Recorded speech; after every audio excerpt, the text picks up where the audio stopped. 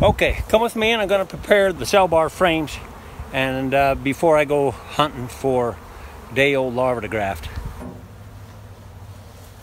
I'm going to paint these with honey is what I'm going to do. Get the bees to stick their tongues all over these things and clean them up so they smell like the hive before I graft in them, before I ask them to start the cells. I'm taking a frame of honey. I used to take a little squirt bottle of sugar syrup and spray on them. The honey works better. So here's what I'm going to do. I'm just going to take some honey, break some honey open here. I'm going to take my paintbrush, a nice clean brush here, and I'm going to get honey all over it. And I'm going to paint it on my cells. I'm going to put it right in put honey all over the cells. So some of it drips down inside the cells, some of it's on the outside. All right, brush a bunch of honey on there. You're familiar with what bees do when they've got spilt honey. First thing they want to do is run and clean it up. Drop everything you're doing and go clean up the mess. All hands on deck.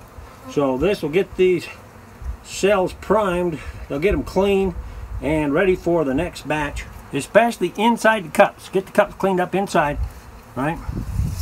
These frames have been in storage for a while. They smell like the storage room, right? Want them to smell like the beehive. Okay. All right. Got that primed. Let's go put it in the hive. Good. Let them clean this up, and while we go find some grafting material.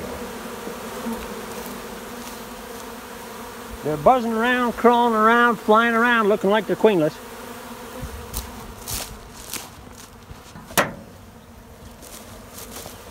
I'm not grafting both of these in this one starter, no, just one of these, but I might set up another one today, so I'm putting two in here, get them cleaning on it, working it out, working those, the mouth, the rim of the cells, get them ready for queen bees. All right, so I've got room for my grafting frame, and if I can find another frame of pollen somewhere else, maybe two frames of pollen with the grafting frame in the middle, that's what I'm after.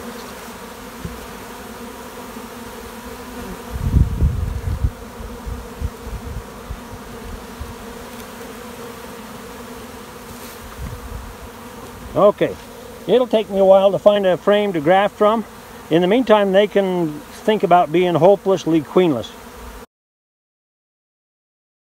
All right, I've gone through several colonies that I want to use as breeder queens, and I've isolated the frames that I want to use that have day-old larvae in them. All right, instead of shaking the bees off like you saw me doing before, I want to brush them off very gently so that I don't move the larvae in the bottom of the cells. I want them right in the center of the bottom of the cells. All right, so brushing bees makes them mad. They don't like that brush.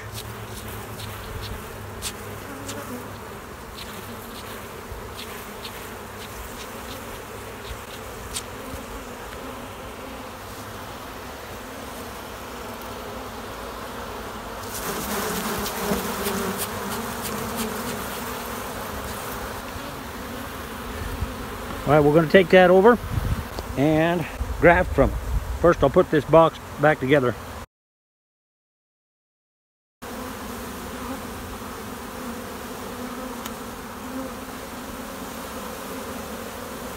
Let's see what kind of housekeeping job they did, see if they've cleaned up the cells for me and prepared them.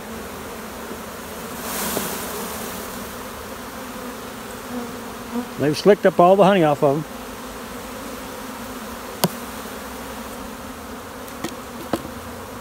Take out my other cell bar frame. We're not going to ask them to do all of these right now.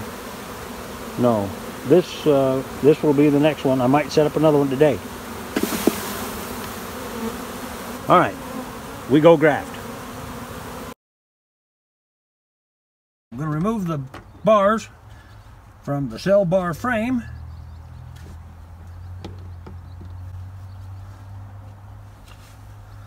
While I graft, and then I put them back in. Okay, I've got a lid here I'm going to use as a little temporary table. Put my frame right there. I can see better if I take my veil off.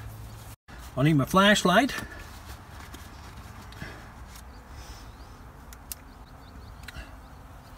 And my grafting tool. Take a bar of cells, and I usually like to just stick it to the wax right there, push it down so it's gonna be nice and stationary, and away we go. There's the first one right there. I see her, she's in a good puddle of jelly. Pick her up from the back of that C shape. I got her.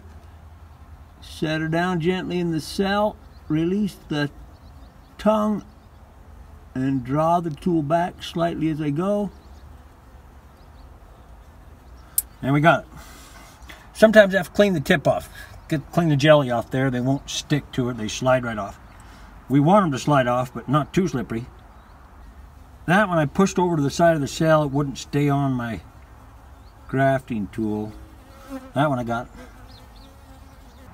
Quite often on these frames, you'll have new bees that are emerging right while you're grafting, so you brush all the bees off and you think, hey, where'd that bee come from? I got bees crawling on me. Well, they're new little bees that just barely emerged. That one, I couldn't pick it up. I flipped it over. Got that one. If you're unsure if you damaged one of the larvae trying to pick it up, just get a different one.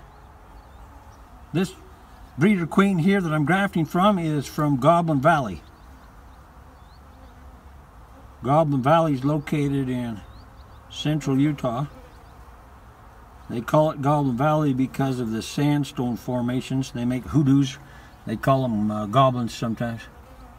Fun looking features. There's some big cottonwood trees in that area, and that's where a lot of the pharaoh bees live down there. Now when I'm done with this, I'm going to put it right in the starter colony and get them to work on it. I don't want to graft 2 more bars of cells and make them wait until they're back to their nurses. That could be another 20 minutes or more. I want to get them back to their nurse bees as quickly as possible. 1 more of these and we'll make a dash for the cell starters.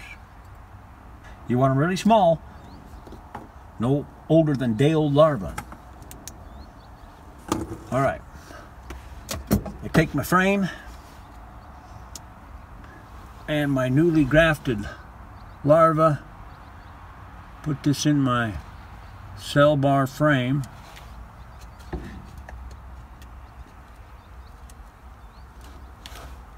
and we take this to the cell starter.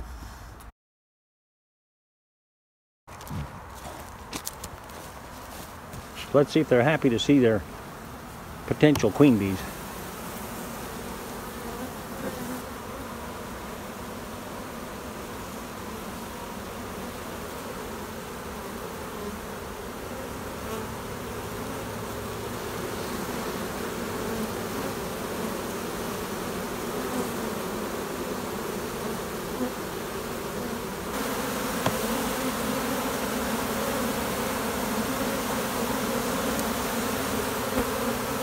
All right, we go graft another one.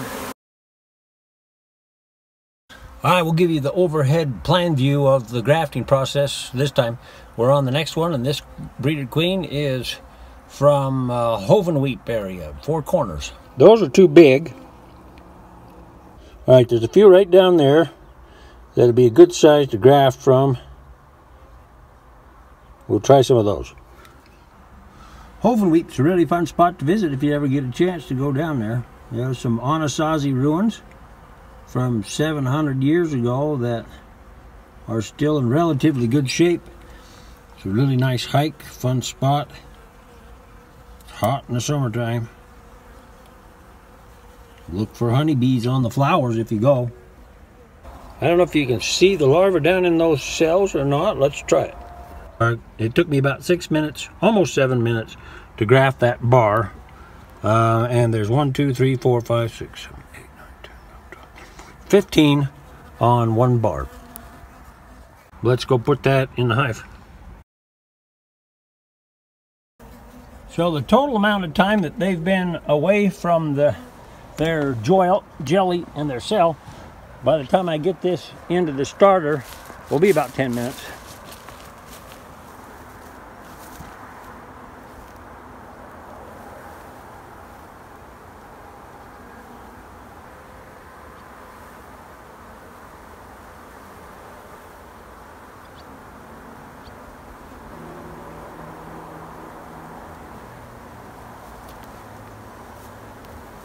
You can see how they've jumped on those cells already. They're really getting busy making queen bees.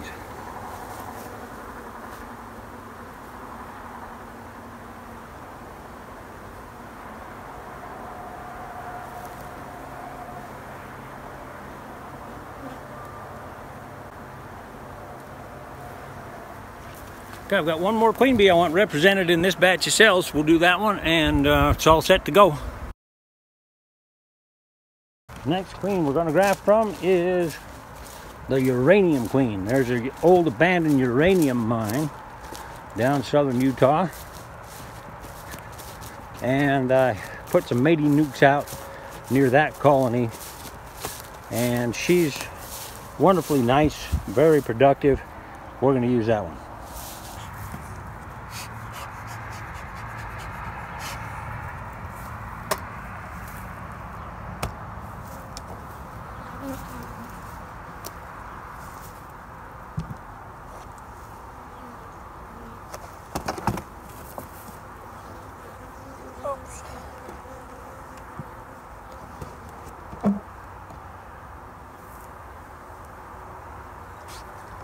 Didn't I just say these bees are nice? I gotta get my gloves on. Be right back.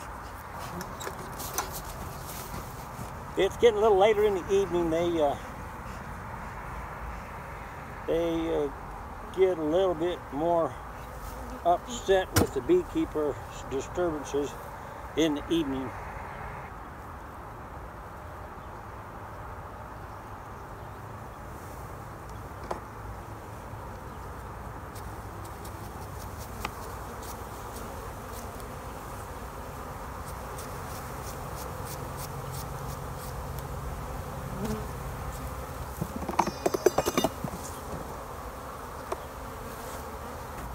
All right, let's go graft this one. I'm gonna leave the smoker right there. Maybe they'll calm down a little while I'm going back, till I get back. So, anticipating that the bees would get a little bit mad sometimes, I've positioned the truck a little ways away from the hive so I don't have bees getting after me while I'm trying to graft, like the last time. I'm gonna write on these cell bars so I can keep track of which breeder queen this was. This one is from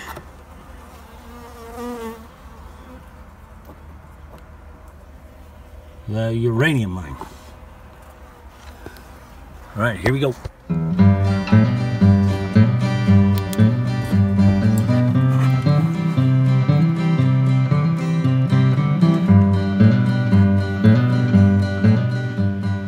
Three little new bees, aren't they cute? Pardon me, bees, while I graft around you.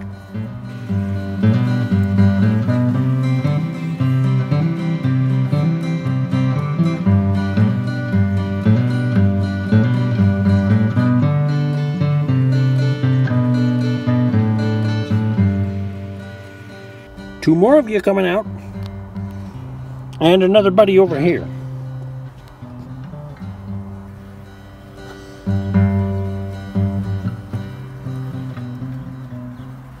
That bee just landed on the honey and is after honey instead of me.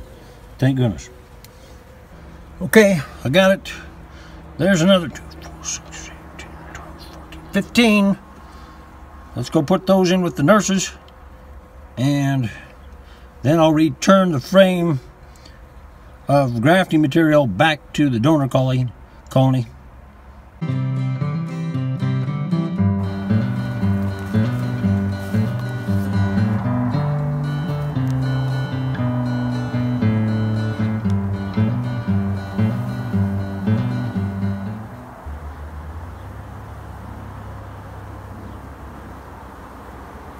This frame of cell bars is heavy. Look at all those bees on there.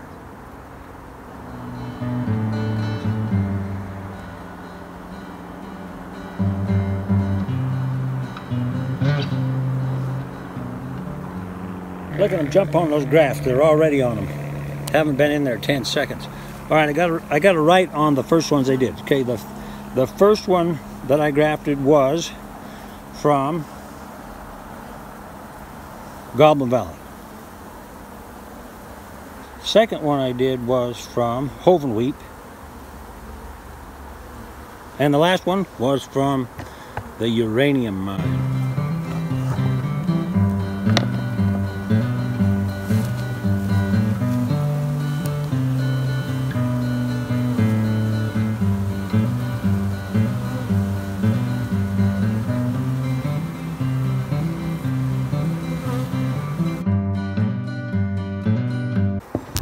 All right, let's go return the grafting frame back to the donor.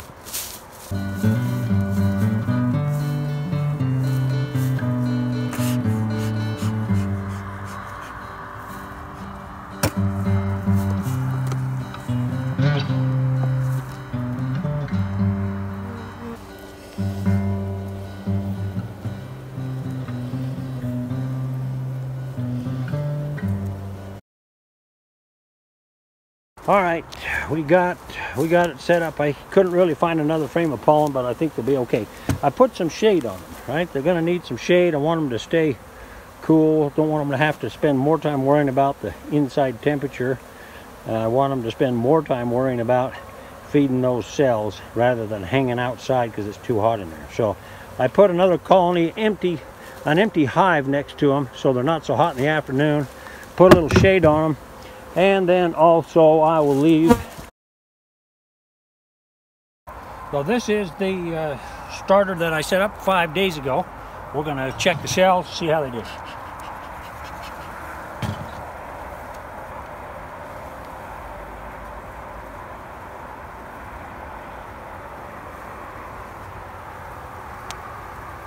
Looking good. 1, 2, 3, 4, 5, 6, 7, 8, 9, 10, 11, 12, 13, 14, 15, 16, 17, 18, 19, 20, 21, 22, 3, 4, 5, 6, 27, 28, 29, 30, 31, 32. Looks like we got 32 of them out of that. And they look like good, well-developed cells. Let's review what we learned today. We took the cell starter frames and the bars, covered them with honey, right? And the purpose for that was to get the cells inside cleaned up. They've been sitting around a while, so they smell like the hive. The bees put their tongue in there and clean up everything, and it smells just like the hive. All right, and then once we did that, we went and found a donor colony from the breeder queens that had day-old larvae, and we begun grafting. So we grafted from 3 different breeder queens in the same cell starter, and you saw how that went.